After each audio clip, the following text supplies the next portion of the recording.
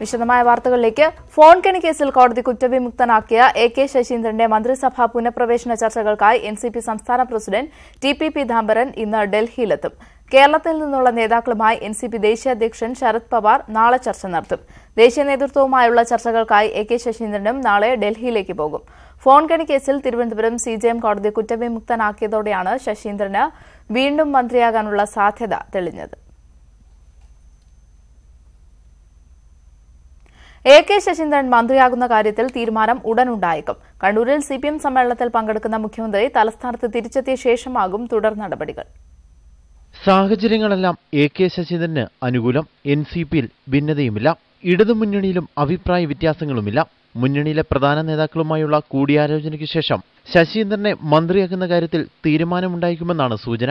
കണ്ണൂരിൽ സിപിഎം സമ്മേളനത്തിൽ പങ്കെടുക്കുന്ന മുഖ്യമന്ത്രി 30ഓടെ ഇനി തലസ്ഥാനത്തെത്തു. അടുത്ത ആഴ്ച തന്നെ എ.കെ. ശശീന്ദ്രനെ സത്യപ്രതിജ്ഞ നടക്കുമെന്നാണ് ഇടതു കേന്ദ്രങ്ങൾ നൽകുന്ന സൂചന. എൻസിപി സംസ്ഥാന ഘടകത്തിൽ ധാരണയായെങ്കിലും ദേശീയ നേതൃത്വവുമായുള്ള ചർച്ചയാണ് അടുത്ത കടമ്പ. ഇന്ന് ഡൽഹിയിലേക്ക് തിരിക്കുന്ന ടി.പി. പീതാംബരൻ എൻസിപി ദേശീയ നേതൃത്വവുമായി ചർച്ച നടത്തും. തോമസ് ചാണ്ടി രാജിവെച്ചതോടെ ആദ്യം കുറ്റവിമുക്തനാകുന്ന വ്യക്തിക്ക് മന്ത്രിസ്ഥാനമെന്നതായിരുന്നു എൻസിപി ധാരണ. എൻസിപി കൈകാര്യം ചെയ്തിരുന്ന ഗതാഗത വകുപ്പ് തന്നെ ലഭിക്കണമെന്നാണ് നേതൃത്വം മുഖ്യമന്ത്രിയോട് ആവശ്യപ്പെടുക. ഇടതുമുന്നണി യോഗം ചേരാതെ തന്നെ ശശീന്ദ്രനെ മന്ത്രിയാക്കുന്ന കാര്യത്തിൽ തീരുമാനമുണ്ടായേക്കും. ഇതിനിടെ ഫോൺ കെണി കേസിൽ കോടതിയിൽ നിന്ന് ശശീന്ദ്രനെ കുറ്റമുക്തനാക്കിയെങ്കിലും വിഷയത്തിലെ ധാർമ്മികത പ്രതിപക്ഷം ഉയർത്തിക്കൊണ്ടുവന്നേക്കും. നിയമസഭാ സമ്മേളനം ചേരുന്ന സാഹചര്യത്തിൽ സഭയ്ക്കുള്ളിലും ഇത് ചർച്ചയാവാനാണ് സാധ്യത. ന്യൂസ് 18 തിരുവനന്തപുരം. വ്യക്തിപൂജാ വിവാദത്തിൽ പി ജയരാജനെതിരായ സിപിഎം സംസ്ഥാന സമിതിയുടെ നടപടി തള്ളി കണ്ണൂർ ജില്ലാ സമ്മേളന പ്രവർത്തന റിപ്പോർട്ട്. പൊതുചർച്ചയിൽ പങ്കെടുത്ത ഭൂരിഭാഗം പ്രതിനിധികളും സംസ്ഥാന നേതൃത്വത്തെ വിമർശിച്ചു. സിപിഎം കണ്ണൂർ ജില്ലാ സെക്രട്ടറി പി ജയരാജനെ വ്യക്തിപൂജാ വിവാദത്തിൽ സംസ്ഥാന സമിതി താക്കീത് ചെയ്തത് നേരത്തെ കീഴ്ഘടകങ്ങളിൽ റിപ്പോർട്ട് ചെയ്തിരുന്നു. കണ്ണൂർ ജില്ലയിലെ ബ്രാഞ്ച് സമ്മേളനങ്ങളിൽ നടപടി ചർച്ചയാവുകയും നേതൃത്വത്തിനെതിരെ കടുത്ത വിമർശനം ഉയരുകയുണ്ടായി.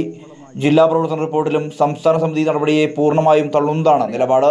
ചർച്ചയിൽ പങ്കെടുത്ത പ്രതിനിധികളിൽ ഭൂരിഭാഗവും ജയരാജനെ അനുകൂലിച്ചു. ജയരാജന്റെ മക്കളുടെ ജീവിതം മാതൃകയാണെന്ന് ഡിവൈഎഫ്ഐ ജില്ലാ ഭാരവാഹിയായ ഒരു പ്രതിനിധി ചൂണ്ടിക്കാട്ടി. മറ്റ് കമ്മ്യൂണിസ്റ്റ് നേതാക്കളുടെ മക്കൾ സുഖലോലുപ ജീവിതം നയിക്കുമ്പോൾ കമ്മ്യൂണിസ്റ്റ് മൂല്യങ്ങൾ ഉയർത്തിപ്പിടിക്കുന്നവരാണ് ജയരാജന്റെ മക്കളെന്നായിരുന്നു പ്രശംസ. ജില്ലാ സെക്രട്ടേറിയറ്റ് അംഗങ്ങളായ എംഎൽഎമാരുടെ സംഘടനാതല ഇടപെടൽ ശരാശരിക്ക് താഴെയാണെന്നും വിമർശനമുയർന്നു. കീഴാറ്റൂരിലെ സമരത്തിൽ പാർട്ടി സമീപനം ശരിയായില്ലെന്നും പ്രതിനിധികൾ കുറ്റപ്പെടുത്തി. ഇതര പാർട്ടികളിലെ നേതാക്കൾ ഉൾപ്പെടെയുള്ളവരെ സിപിഎമ്മിൽ എത്തിക്കാനായത് നേതൃത്വത്തിന്റെ നേട്ടമാണെന്ന വിലയിരുത്തലുമുണ്ടായി. ന്യൂസ് 18 കണ്ണൂർ. പാലക്കാട് നടക്കുന്ന RSS സംസ്ഥാന ശിബിരം ഇന്ന് സമാപിക്കും. പരിപാടിയുമായി ബന്ധപ്പെട്ട് ഇന്നലെ നടന്ന പഥസഞ്ചലനത്തിൽ 7000 പ്രവർത്തകർ പങ്കെടുത്തു. സർസംഘ് ചാലക് മോഹൻ ഭാഗവത്തിന്റെ സാന്നിധ്യത്തിലായിരുന്നു പഥസഞ്ചലനം. പാലക്കാട് കല്ലേക്കാട് വ്യാസവിദ്യാപീഠത്തിൽ നടക്കുന്ന സംസ്ഥാന ശിബിരത്തിനാണ് ഇന്ന് സമാപനമാവുക. കേരളത്തിൽ സംഘടനയുടെ സ്വാധീനം വർദ്ധിപ്പിക്കുന്നതിനായി സാമൂഹ്യ മേഖലയിൽ കൂടുതൽ സജീവമാകാൻ ശിബിരം ആഹ്വാനം ചെയ്തു. RSS സർസംഘ് ചാലക് മോഹൻ ഭാഗവത് മുഴുവൻ സമയവും പങ്കെടുക്കുന്ന ശിബിരത്തിൽ 7000 പ്രവർത്തകരാണ് പങ്കെടുക്കുന്നത്. ക്യാമ്പിന്റെ ഭാഗമായി പഥസഞ്ചലനം നടന്നു. 2004 ശേഷം നടക്കുന്ന വിപുലമായ ശിബിരമാണിത്. ലോക്സഭാ തെരഞ്ഞെടുപ്പെടുത്ത സാഹചര്യത്തിൽ ഏറെ രാഷ്ട്രീയ പ്രാധാന്യമുണ്ടിതിന്. കേരളത്തിൽ നിന്നും ഇത്തവണ ഒരു സീറ്റെങ്കിലും നേടിയെടുക്കുക എന്നതാണ് RSS BJP ലക്ഷ്യം. ന്യൂസ് 18 പാലക്കാട്. പാർലമെന്റിന്റെ ബജറ്റ് സമ്മേളനം നാളെ ആരംഭിക്കാനിരിക്കെ ലോക്സഭാ സ്പീക്കർ സുമിത്ര മഹാജൻ വിളിച്ചു ചേർത്ത സർവകക്ഷി യോഗം ഇന്ന് വൈകിട്ട് 7:30-ക്കാണ് യോഗം. സഭയുടെ സുഗമമായ നടത്തിപ്പിന് കേന്ദ്ര സർക്കാർ വിളിച്ച സർവകക്ഷി യോഗം പാർലമെന്ററി കാര്യമന്ത്രി അനന്ത്കുമാറിന്റെ അധ്യക്ഷതയിൽ വൈകിട്ട് 4 മണിക്ക് ചേരും. രാഷ്ട്രപതി രാംനാഥ് കോവിന്ദിന്റെ നയപ്രഖ്യാപന പ്രസംഗത്തോടെ ആരംഭിക്കുന്ന ബജറ്റ് സമ്മേളനത്തിന്റെ ആദ്യഘട്ടം ഫെബ്രുവരി 9-ന് അവസാനിക്കും. ഫെബ്രുവരി 1-നാണ് പൊതുബജറ്റ്.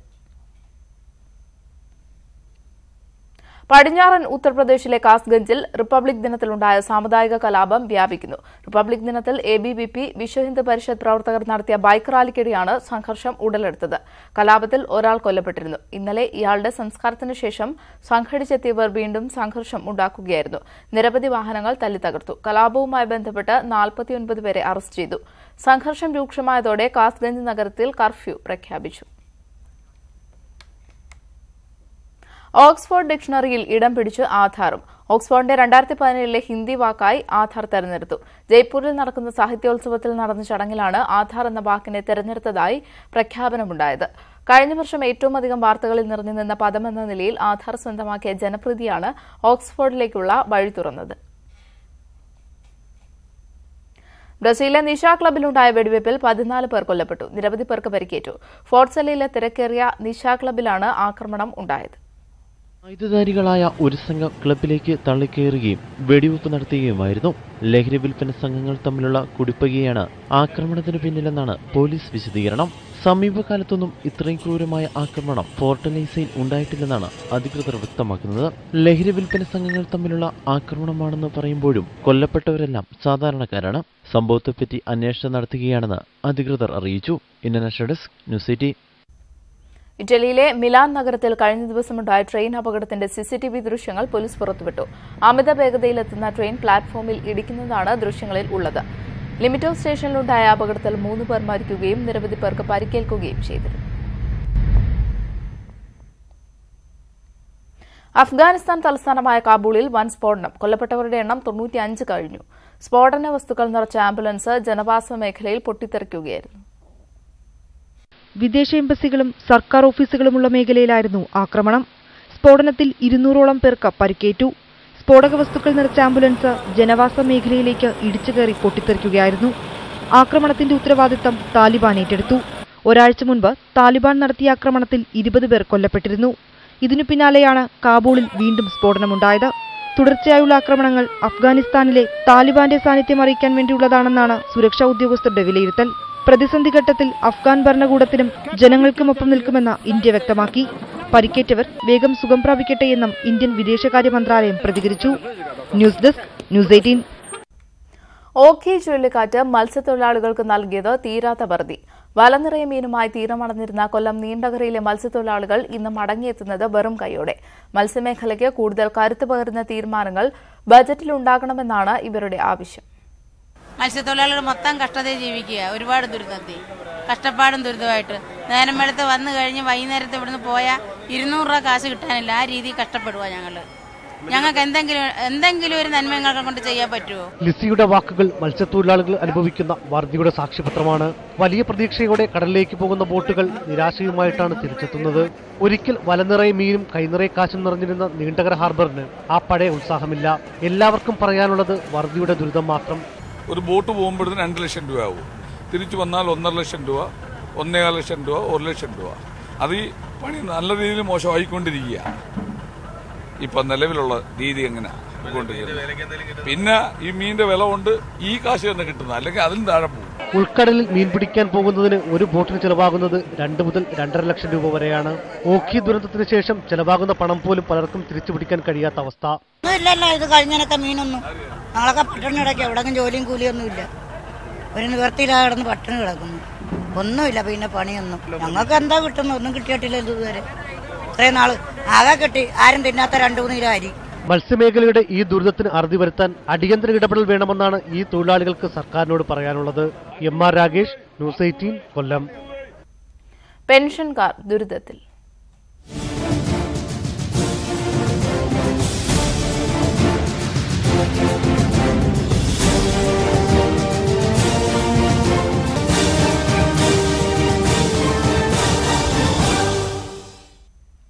KSRTCയിൽ മെക്കാനിക്കൽ വിഭാഗം ജീവനക്കാരനായിരുന്ന ആറ്റിങ്ങൽ സ്വദേശി അപ്പുക്കുട്ടൻ നായർ ശ്വാസകോശത്തിൽ അർബുദം ബാധിച്ച് ചികിത്സയിലാണ്.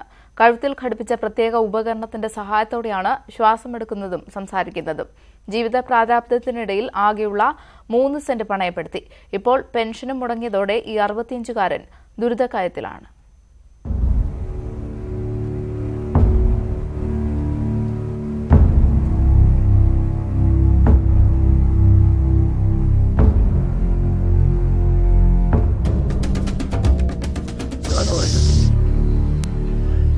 ശ്വാസം മുട്ടലിയാതായിട്ടുമായി. അപ്പോഴും മെഡിക്കൽ കടയിൽ പോയി മരുന്നൊക്കെ ചെയ്തു. ഇത് കുറയുന്നില്ല. പിന്നെ അങ്ങനെ പല ചെക്കിങ് ചെയ്ത് സ്കാൻ ചെയ്ത് നോക്കിയപ്പോൾ ഈ ശ്വാസകോശ ക്യാൻസർ കണ്ടുപിടിച്ചത്. അതുപോലെ പിന്നെ അവിടെ നിന്ന് കീമോതെറാപ്പി ചെയ്തു, റേഡിയേഷൻ തെറാപ്പി ചെയ്തു. അതെല്ലാം മാക്സിമം ചെയ്ത് കഴിഞ്ഞു. തുടർച്ചയായിട്ട് ഞാൻ മരുന്ന് കഴിച്ചുകൊണ്ടിരിക്കുക.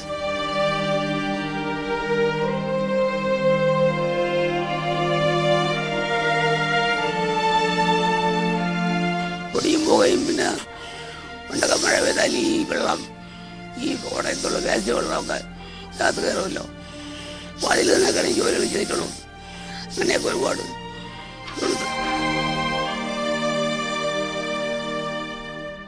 ഇതുപോലെ തന്നെ ശ്വാസം പിടിക്കുന്നതും ഇവിടുന്ന് നല്ലതുപോലെ തന്നെ. പിന്നെ ഈ വിരളിങ്ങനെ എല്ലാ ട്യൂബിൻ്റെ പുറത്ത് വച്ചില്ല എന്നുണ്ടെങ്കിൽ സൗണ്ട് പുറത്ത് വരില്ല. വയ്ക്കുമ്പോൾ സൗണ്ട് കിട്ടുള്ളൂ. സംസാരിക്കണമെങ്കിൽ കൈച്ചതിൽ വയ്ക്കണം. അത് കുറച്ച് കൂടുതൽ നേരം സംസാരിക്കാൻ നോക്കൂല, കുറച്ച് നേരം എന്തെങ്കിലുമൊക്കെ.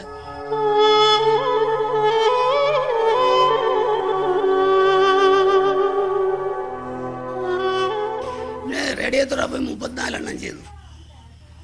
ആ റേഡിയോ തെറാപ്പി ചെയ്യുന്ന ശേഷം പിന്നെ ശരീരത്തിനുകൊണ്ട് വലിയ ശകലം നടക്കുന്നതിന് വളരെ ബുദ്ധിമുട്ടാണ്.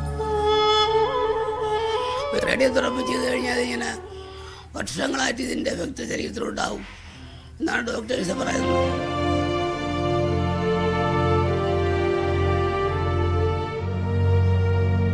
ഇപ്പം കുടുംബകാര്യം കഴിഞ്ഞു പോണത് ഈ ഭാര്യ ഇങ്ങനെ ചില പണിക്ക് പോകണ താലൂക്ക് ഓഫീസിൽ പോയിട്ട് അപേക്ഷ ചെയ്ത് കൊടുക്കാൻ വേണ്ടി പോയി എന്തെങ്കിലുമൊക്കെ കിട്ടും. അതുകൊണ്ട് പിന്നെ നമ്മൾ കഴിഞ്ഞുകൂടി അങ്ങനെ അങ്ങ് നടക്കുന്നുണ്ട്.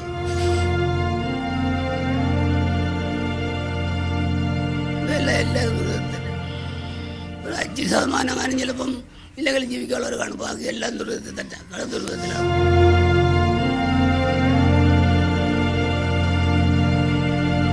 അപ്പുക്കുട്ടൻ നായർക്ക് ഈ മഹാരോഗം വരാൻ കാരണം KSRTCയിലെ തൊഴിൽ സാഹചര്യങ്ങളാണെന്നാണ് ഡോക്ടർമാരുടെ വിലയിരുത്തൽ.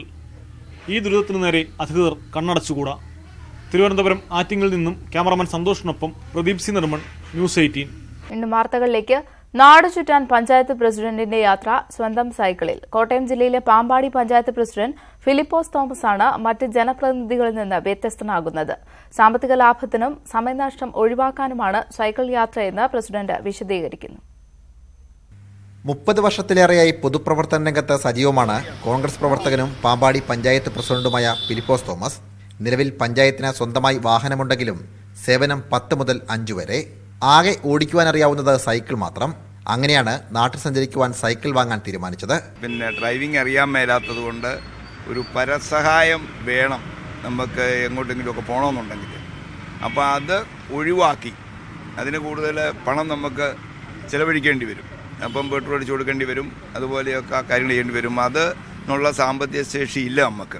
അപ്പം പണം നമുക്ക് എത്രയും ലാഭിക്കാൻ പറ്റും, കൂടുതൽ സമയം നമുക്ക് ഈ വർക്കിന് വേണ്ടി ഉപയോഗിക്കുന്നതിന് വേണ്ടി രാവിലെ മുതൽ എനിക്ക് എത്താവുന്നിടത്തോളം ദൂരത്തിൽ മരണ വീടാണേലും അതുപോലെ കല്യാണ വീടാണേലും പഞ്ചായത്തിലെ പെറ്റീഷൻസ് ആണേലും പിന്നെ പഞ്ചായത്തിലെ മറ്റു കാര്യങ്ങൾക്കൊക്കെ സൈക്കിളിൽ രാവിലെ ഒരു 10 മണിക്ക് മുമ്പ് എത്താവുന്നിടത്തോളം സ്ഥലത്തെത്തി എൻ്റെ ജോലി ചെയ്യാൻ പറ്റും.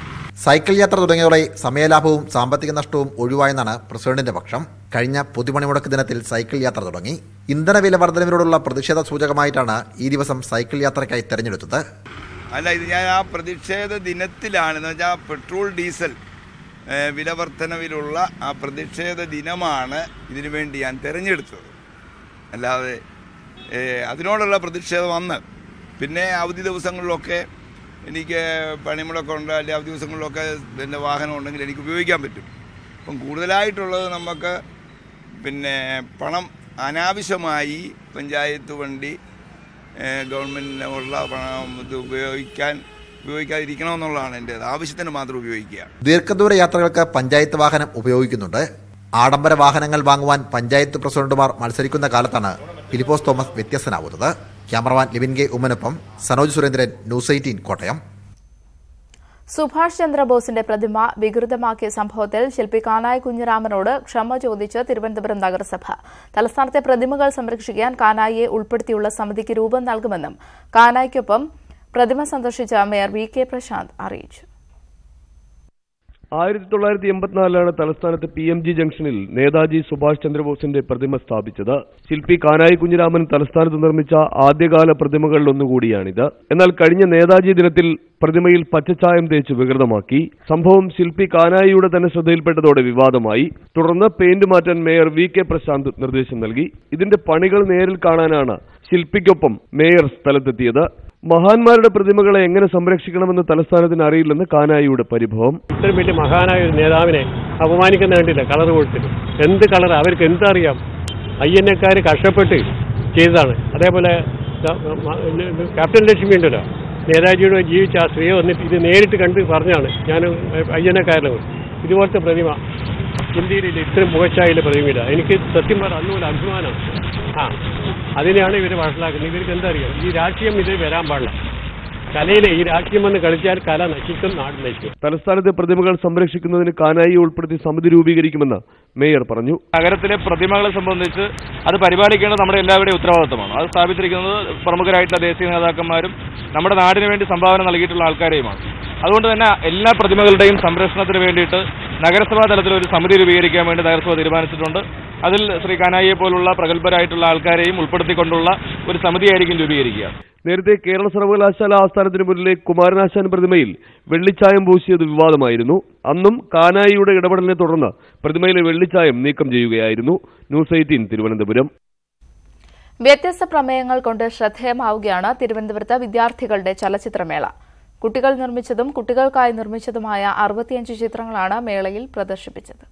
കുട്ടികൾ തന്നെ നിർമ്മിച്ച 15 ചിത്രങ്ങൾ, വിദ്യാർത്ഥികൾക്ക് വേണ്ടി അധ്യാപകർ നിർമ്മിച്ച 50 ചിത്രങ്ങൾ, ഇങ്ങനെ 65 മികച്ച ഹ്രസ്വചിത്രങ്ങളാണ് ഇത്തവണ വിദ്യാർത്ഥികളുടെ ചലച്ചിത്രമേളയുടെ ഭാഗമായത്. വ്യത്യസ്തത കൊണ്ട് സമ്പന്നമായിരുന്നു മേള. ഇവിടെ കണ്ടപ്പോൾ കുറേ പേരുടെ കഴിവുകൾ മനസ്സിലാക്കാൻ പറ്റി. പലവർക്കും നല്ല നല്ല കഴിവുകളുണ്ടായിരുന്നു. അവരെല്ലാം അവരുടെ കഴിവുകളിൽ ഞങ്ങൾ സ്ക്രീനിലൂടെ കണ്ട് മനസ്സിലാക്കി. സ്കൂൾ വിദ്യാർത്ഥികൾക്ക് സിനിമാ അവബോധം നൽകുകയാണ് മേളയുടെ പ്രധാന ലക്ഷ്യം. സിനിമ എന്ന മാധ്യമത്തെ അടുത്തറിയാൻ വിദ്യാർത്ഥികൾക്ക് മേള അവസരമൊരുക്കി. ഭാവി സിനിമാക്കാരനാകുക എന്നുള്ളത് ഇതൊരു ആഗ്രഹമുണ്ട്, നടക്കുമെന്ന് അറിയില്ല. ഇത് തന്നെ കുറേ കഷ്ടപ്പാടുണ്ടായിരുന്നു. അത് ഓടിയതൊക്കെ ഞങ്ങൾക്ക് അറിയായിരുന്നു. നമ്മളെപ്പോലുള്ള കുട്ടികളെ ഒത്തിരി സഹായിക്കാനുള്ള പദ്ധതികളാണ് സർക്കാർ ഇട്ടേക്കുന്നത്. അതുമാത്രമല്ല, നമ്മൾ ഇപ്പോൾ വളർന്നു വരുന്നവരെ പുതിയൊരു പ്രോത്സാഹനം സർക്കാർ നമുക്ക് തരുന്നുണ്ട്. നിർമ്മാണം എല്ലാം എൻ്റെ കൂട്ടുകാരും എൻ്റെ ടീച്ചേഴ്സും കൂട്ടുകാരുടെ എല്ലാവരുടെയും ഇതായിരുന്നു. അപ്പോൾ വളരെ കഷ്ടപ്പെട്ടായിരുന്നു ഇത്ര വരെ എത്തിയത്. ഒരു ജൂലൈ സമയത്തൊക്കെ ആയിരുന്നു നമ്മൾ ചെയ്തത്. നിരവധി അവാർഡുകളും കാര്യങ്ങളൊക്കെ കിട്ടിയായിരുന്നു. ചലച്ചിത്രമേള സംഘടിപ്പിക്കുന്നതിന് മുൻപ് സ്കൂളുകളെ 3 മേഖലകളായി തിരിച്ച് ആസ്വാദന ക്യാമ്പും പൊതുവിദ്യാഭ്യാസ വകുപ്പ് സംഘടിപ്പിച്ചിരുന്നു.